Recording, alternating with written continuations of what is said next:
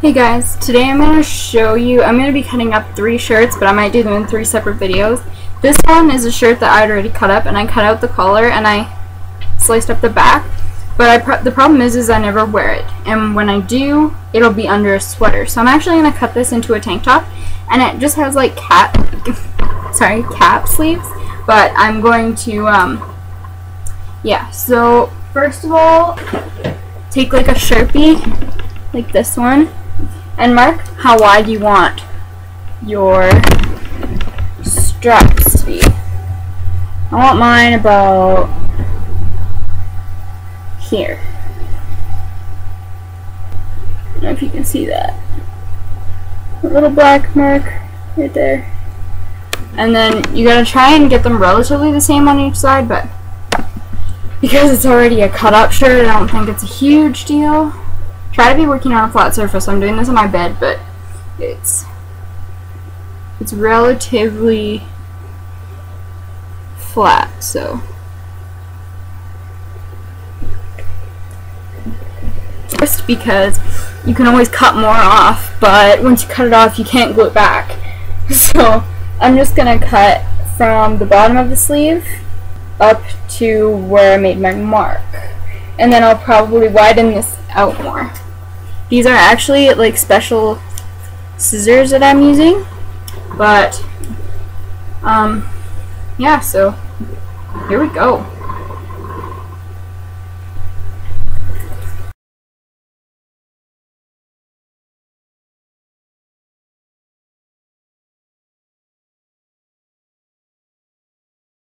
Okay, so there's one.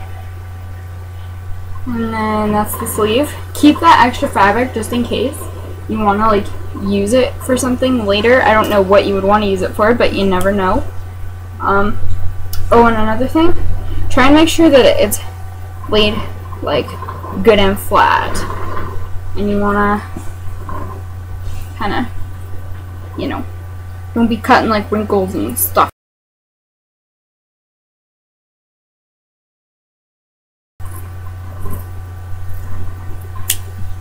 Okay, so this is, sorry, blocking the light.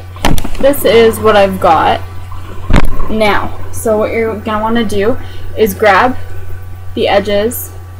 I prefer to split it up first, so grab the hole like this and just stretch it out.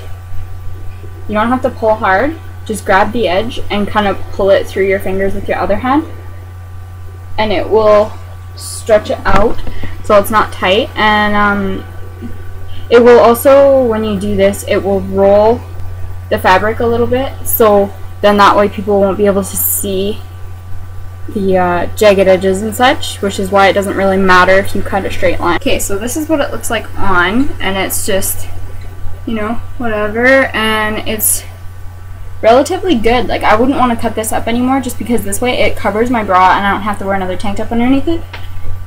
And the back looks like that. It's all split up into actually quite fine things.